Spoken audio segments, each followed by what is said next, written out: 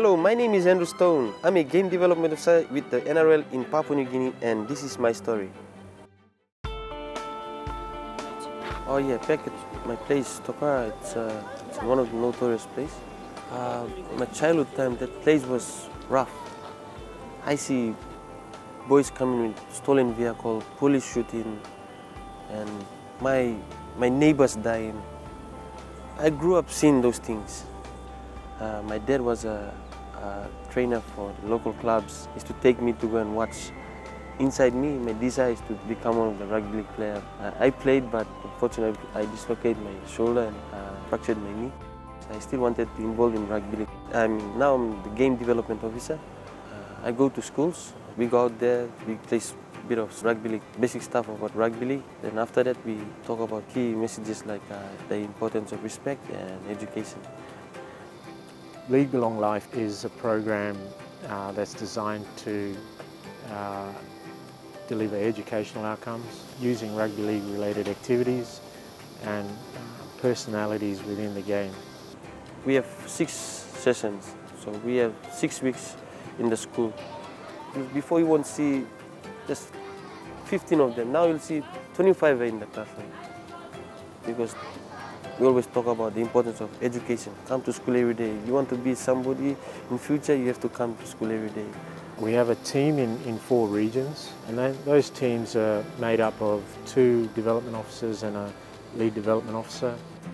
For them to be better at their jobs here, they needed to see how an Australian development officer delivered.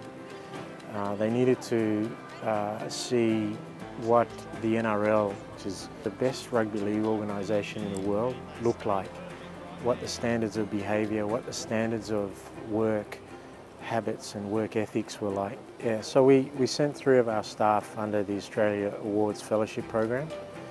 It was a great opportunity for them to experience Australian standards in the NRL. It broadens my mind and gave me the confidence to say I can go back now to my community country. The development of that confidence gave them not only personal self-confidence, but confidence to do their jobs a lot better. He sees himself as Andrew, who's part of the NRL, who has this responsibility in this really good development program to get kids back to school and get kids changing their own personal behaviour for the better. I always encourage them to listen to their parents, and come to school every day, and look after themselves and listen to the teachers.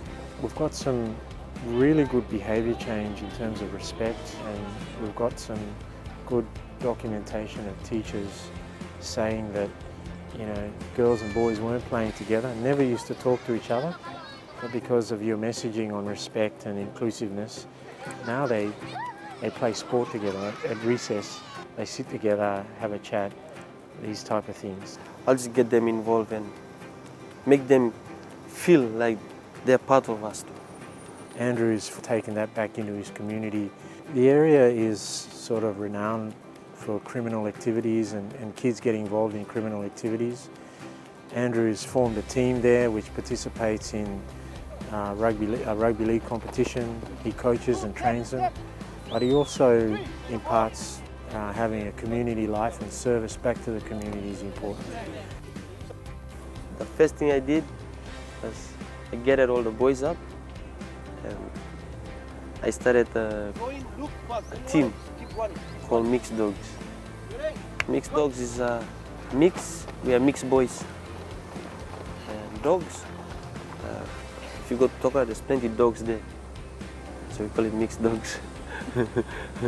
And the first game we played, they really smashed us. And the first time to Tokorara, and they told me that we quit, we can't play. I said, no, don't quit, don't give up. Today we are doing a community service program. It's part of our Mixed Dogs program where we get the boys cleaning up the community. I think Andrew is doing a fine job. He's mobilizing the youths, especially the boys on the field. It has changed the mindset, especially of the young ones. Most of them have been into alcohol, drugs. Now that they've been involved in sport, mostly Andrew has been motivating them to respect themselves first respect others and respect the community. We won the grand final 2 years ago. The new ones coming up.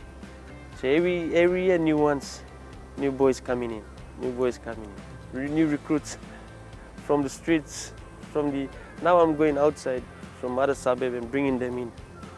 And some of them are all changed. I'm just targeting the rough ones, those who can't work, those who are lost. So I'm targeting those ones and bringing them in, opening the door for them and saying, this is the way, this is the way.